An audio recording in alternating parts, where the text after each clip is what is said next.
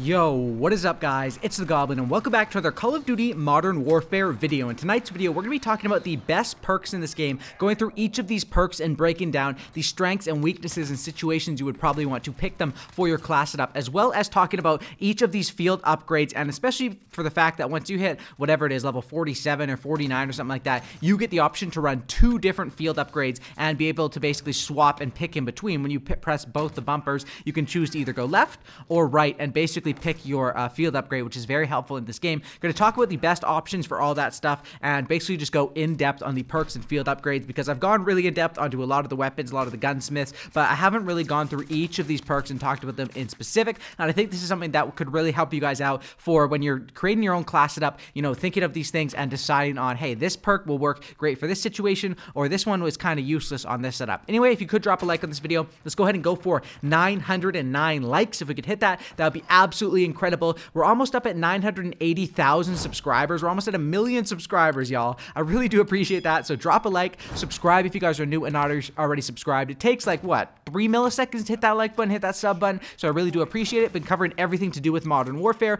More class setups coming, more tips coming, more news updates coming, patches coming soon. Just a lot of stuff. I've been having a lot of fun making these videos and covering it. Let's go ahead and break down these perks, starting with the perk 1 slot. Now, the first one we have in the perk 1 slot is going to go ahead and be your double time. Now, double time is one that is pretty effective for the fact that it allows you to sprint for twice as long. Your sprint duration is increased twice as long. This is actually kind of helpful because a lot of the times, especially if you're playing ground war without a proper squad of friends, you might not have randoms that are in good positions. So you might have to spawn on your flags and go for a little bit of a running simulator. Same thing happens a lot in 10v10, specifically on either the bridge map or Arkalov Peak. Not so much on Granza Raid, but on those maps as well. Even in 6v6, having that double sprint time can really help you, not necessarily in actual gunfight scenarios, but help you to get the positioning, which positioning is pretty much everything in this game because of the fact that the time to kill is so fast and the map design. The other helpful thing about double time is that it increases your crouch movement speed by 30%, which is so important because even though you're not silent while crouching, in a game where dead silence is only a field upgrade and the footsteps are unbelievably loud, being able to crouch and move fast is important, and that's why you'll see me use this a lot on SMG setups, maybe even shotgun setups or some assault rifle setups as well. Next is going to be EOD. EOD is essentially just flak jacket, and this is actually a perk that's going to be getting buffed. Personally, I already think this is probably one of the best perk ones in this game, probably one of the best perks overall in this game, EOD, and that is just because it does help you sometimes against claymores. I find that I run into claymores and I jump, they're not one-shotting me every time, they really aren't, and I find that EOD is pretty helpful against that, as well as if you're posted up, people are grenading you, because of the fact that this is not a pick 10 system like we had in Treyarch games. Everyone has some sort of lethal, something that's going to they're going to try to blow you up with, and EOD is very protective against that. Although it isn't as effective as it was in other games like Flak Jacket, that is going to be buffed here in the next patch update. And honestly, once that is buffed, I think, you know, depending on how they tweak other perks, this thing is going to be a go-to and probably one of my most used perk ones. Next is Overkill. Overkill is self-explanatory. You get 2 weapons. I think this is actually good if you're rocking whether an AR and an SMG. Obviously, right now, the most broken combo is the AR and the shotgun, just because of how overpowered the shotguns are. Even after the nerf that's going to be coming to the 725, Overkill can still be a great option, and it's usually something that works well in like a ground war where you might want to have your M4, but you might still want to have that shotgun or that MP7 when you're infiltrating buildings, something like that. Although the M4 is just so damn good, it can kind of do the same work as an MP7 up close. Next is Scavenger. Personally, I've avoided Scavenger in this game. I find that I use a lot with the ammunitions box, as well as just running over people's ammo in this game or picking up weapons can be very helpful. Scavenger is one that in some games you need it, in some games you don't. I find that this is a game where you probably don't need it as much because there's other options to resupply, and I don't really want to give up that first perk for it. However, I'm sure there's a bunch of scenarios where it could be gratefully useful. I'm just saying from personal experience, I haven't had too much experience with Scavenger because I have been running out of ammo, but I've had other ways to either going with teammates' ammunition box, my own ammunition box, or running over ammo. Next is Cold-Blooded.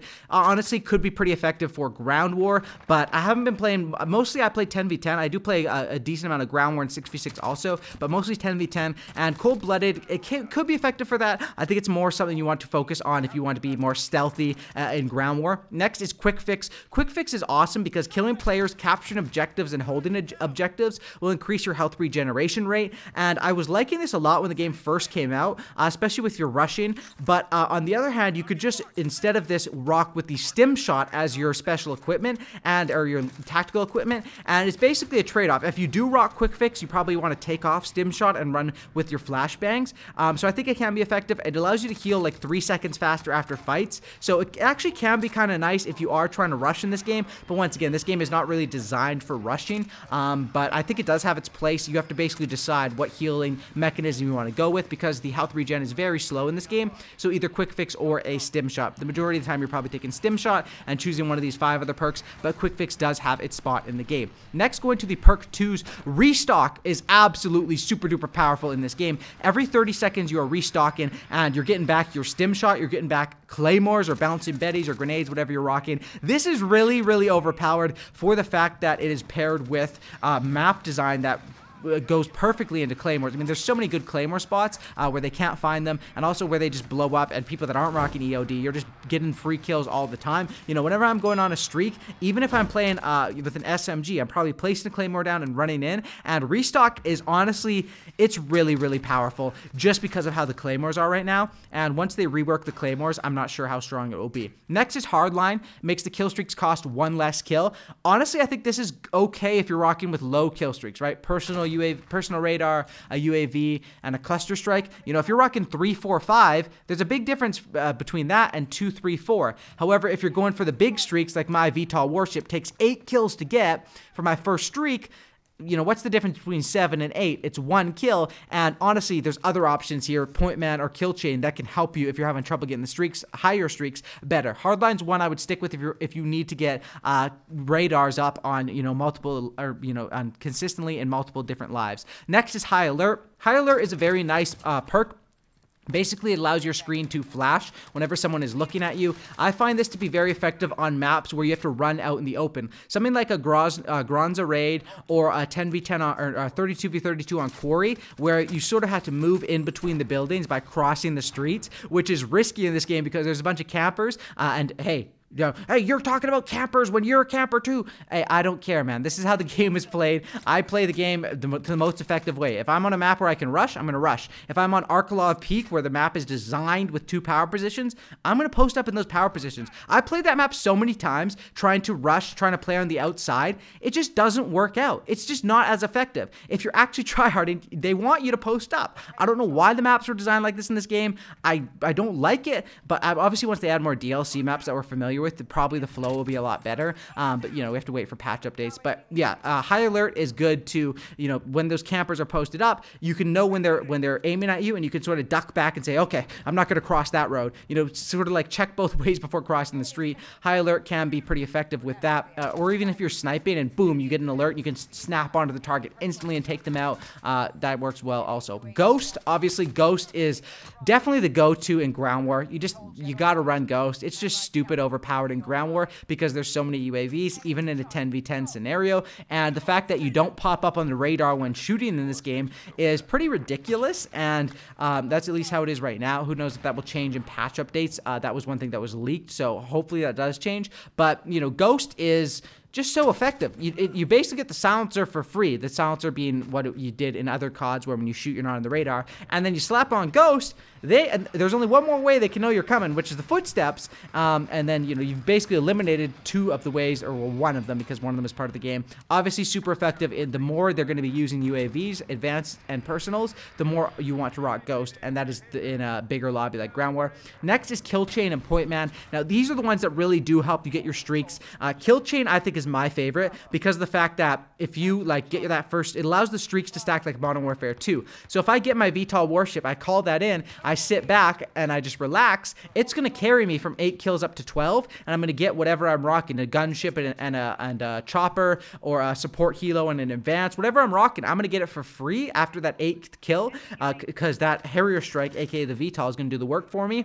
I find that's very effective for stacking streaks, or not necessarily stacking, but chaining them together, I guess you could say. The other one is Point Man, which turns your kill streaks into score streaks, but it increases the cost, right? So if you have something that's 12 kills in points, it's going to be like 1,500 or something. This is okay. I've tried this out, and honestly, there's not a lot of objective play in this game because of the fast time to kill. People are posting up. They're trying to avoid the objective. They're trying to basically, what you want to do is capture the objective off the start and then just defend it for the entire game. And Point Man is more useful for game modes like hard point and like a, that's where you want to score streaks. In game modes like a hard point on a Black Ops or something.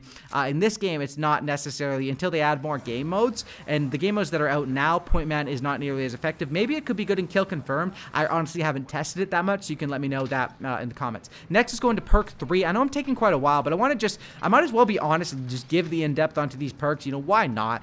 This is something that people want to know. People want to see which perks are useful for different scenarios and decide when you're picking them, because there's a lot of times where people might pick a perk like Hardline and think it's really helping them out, not realizing that, hey, if you had Kill Chain, those 3 times that you just failed converting last game, you would have converted. So I think perks are very, very important to have the right ones on. Perk 3, Tune Up. Probably my favorite perk 3. Perk 3 is the lowest slot, or the least important slot. Perk 1 and 2 are very, very important. Perk 3, there's not as good of options here, although they are still, you might as well pick one because you have to pick one. There's no pick 10 in this game. Tune Up is probably my favorite. Charges your field upgrades 33% faster, and we're about to talk about the field upgrades that I use right after this. So Tune Up would be my favorite, the one I rock with the most. Amped is nice. You get a faster weapon swap. So this is one that if you're doing overkill with the shotgun, or maybe sniper shotgun or sniper MP5, you might want to rock amped because it is a big difference when you swap between those weapons. However, for the most part, this gameplay, it isn't the fastest game, so you usually have time to pull out that shotgun as you're running into a building and pull back out to that M4 as you're about to peek. So this is one that I honestly stuck with a lot at the start of the game, but I kind of veered off of and haven't really used too much. Same with Shrapnel. It starts you off with 2 lethal equipments. It also allows those equipments to delay the enemy's health regen, which isn't that big of a deal because for the most part you're getting one-shot kills. Sometimes you're hitting the EOD, and that's where it matters with like a Claymore. But it is amazing to start off with 2 Claymores with Shrapnel or 2 bouncing Bettys. But at the same time, if you're just restocking, you can just get way more than 2 per life. Same if you don't even have restock, but you're using an ammunitions box. So this is more of a, if you want to, you're trying to maintain that solid 1 KD or the 1.5 KD, and you want just the free Claymores every time, or if you have a building that for example, on Grand's Raid, hey, I need to block both these entrances, maybe this could be a go-to, but in most scenarios, you probably have better options here on this 3rd perk slot if you're trying to go on streaks, win games, get more kills. Next is Battle Harden. Battle Harden is a really, really good perk in this game. It helps you against flashes and stuns. And once again, on the same note that I talked about EOD being Flak Jacket, that everyone has a lethal, everyone else has a tactical. And most people don't use the stim shot like I do. Most people aren't running around trying to heal and take on multiple gunfights. Most people are, not to say I'm running around, most people are flash banging and then moving into buildings. And although Battle Harden doesn't wipe that out, you still feel the effects. It does help with that. And in modes where, like, on a mode like Quarry, Ground War, you're fighting over buildings. On Arkalov Peak, you're fighting over buildings. It can be effective because people are going to try to, they're not just going to try to nade you out, they're going to try to flash you out. And if you are flashed or stunned, it's very hard to win gunfights, especially if you're completely flashed and the screen is white. You just have to sort of spray and try to get lucky. This helps with that. Next is Spotter. Now, this is the one that Syndicate's been bragging about on Twitter. Adapt, you got to use Spotter. You'll never get killed by Claymores. I guess Spotter is good because you can see the enemy's equipment and all that sort of stuff. Honestly, I don't really use it too much. With Claymores, I know people say, like, oh, I haven't had a problem with Claymores, and it's like, okay, that's BS, dude. But personally, I had a crap ton of a problem with Claymores at the start of the game, but I don't know what it is. I've been using EOD. I've just been jumping whenever I see the Claymore, and it's saving me. I don't know if that's what's saving me, if it's EOD, if it's me jumping, but I found that I'm getting killed like half the time, but half the time I'm surviving it. I don't know if it's because my enemies are just having bad Claymore placements. I don't really know what it is, but I find that Spotter would be, I mean, I guess it's useful if you're having a big problem with people's equipment. You slap that on, and it'll help with your problem. But if you're not dying that much to Claymores, which is rare in this game, there's definitely better options. Tracker, which is another option that I think is great. The way it works in this game is it's really strong. The footsteps are very obvious, and you can see when people are moving into buildings and stuff. And although the footsteps are loud, so you might think, well, if you can just hear them, why would you need Tracker? In modes where you get freaking air support up or or tanks up or in a ground war, or even 10v10, like the air support's so loud and the gunfire is so loud, sometimes it is hard to hear the footsteps when stuff is going down, and Tracker can be helpful with that. Obviously, I think in a mode where there's more people, there's more uses where you might just, a person that you won't hear, you might just see the last trail of their footsteps running out a door, and you know, oh, okay, I'm just going to chase after that door and then pick off a person who is out in the middle. So Tracker can be useful also. It just depends if you're more of a visual player or an audio player, I guess you could say. That's what we have as far as the perks covering each of them. Now let's go into the field upgrades. What field upgrades do I rock with? Now I've been sticking to pretty much, I guess you could say 4 different field upgrades that I think are the most useful for pub matches. That is the ammunitions box, dead silence, stopping power rounds, and the tactical insertion. And I want to give an honorable mention to deployable cover. If you're posted up with an LMG, or if you're looking for a map where, hey, this is a good spot, I wish there was a head glitch here, and you want to insert your own, deployable cover can be really good. I've seen people post up with LMGs, get like nukes within in ground war. That's, I don't know, that's not really my style personally, but it does charge up fast, and it's straight up, you just place it down, it's like a free head glitch, and it's a really, really strong head glitch as well. But yeah, the 4 that I've been sticking to the most, so let me talk about them. I rock with 2 at a time, and usually my combos are going to be with the ammunitions box. I'm usually rocking with that, and then I'm picking one of the 3 as my follow-up. Now the reason why I rock with the ammunitions box is because you start off with a low amount of ammo in this game. You really do, and a lot of the times you can run over teammates or enemies' ammo,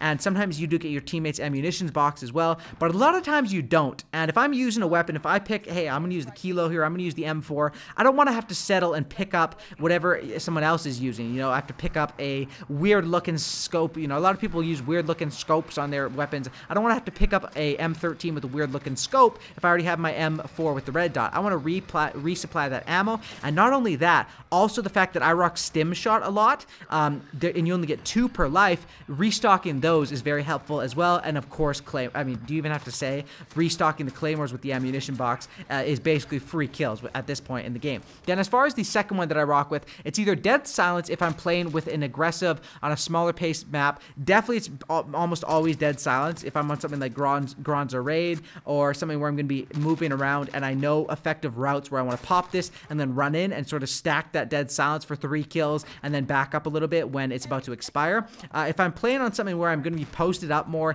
and really not moving around too much, that's where you might want to go with a stopping power rounds, maybe for a ground war, and if you're posted up in a building, if you're trying to, you know, and certain weapons also interact better with stopping power rounds, but for the most part, they are actually very, very helpful, and it's amazing. Some of these weapons, like you put that on the AK and it's like boom, they just instantly get disappeared. So stopping power rounds can be helpful. That is of course a slow charge up, and then the other 2 options, or the other option would be the tack insert, and I was rocking with this for a while, personally using the tack insert. I think it's nice. Now if you leave it down for too long and you stay alive for too long, it actually expires, which you know, if that's happening, that's kind of a good thing because it means you're staying alive and going on streaks. Tack insert I find that to be nice in a bigger, like I might use it on a bridge or on an Arkalov peak where I don't want to necessarily spawn 100 miles back and have to do the sprint every time. I might want to place it in a power position and sort of use that to use a trophy and an ammunition box to control a power position. That can be very effective as well. I think it really comes down to those. For the most part, I do stick with the ammo box. Sometimes you don't need it if, you know, your teammates are all rocking it. I guess you could say, oh, I don't need it this game and I can swap out. But I find that you do run out of ammo in this game if you don't have it, and the ammo you start off with, it really isn't that big of a deal. But yeah, as far as those other options, stopping power if you're posted up for big damage, dead silence if you're definitely trying to rush and chain kill streaks together, or not kill streaks together, but just kills together, and tack insert if you're tired of losing power positions and having to do the dash, the sprint all the way from the spawn. That's definitely an option there. Hopefully this video did help you guys out, explain everything and explain what I think are some things that are sort of a write-off. You know, everything has its use, but there's certain things that I'm not going to use that, you know, too often, versus this is something that you're going to see on a large majority of my class stuff. So I think this should help you guys out. Let me know in the comment section down below. Give me your favorite perks down below in the comment section down below, and give me your favorite field upgrades that you're rocking with as of right now. I'm going to be really interested to see, actually. I wanted to, I'll read through the comments and see what you guys are saying, because definitely I'll give some of my favorites, you know, EOD, double time, and the second perk slot, kill chain or restock, and in the third perk slot, probably tune up or battle harden. Those are pretty much my favorites as of right now. Of course, balancing changes and all that's going to be coming and going. So yeah, let me know your thoughts. Drop a like, subscribe. I'll catch you on the next one, and that's about it. I'm out. Peace.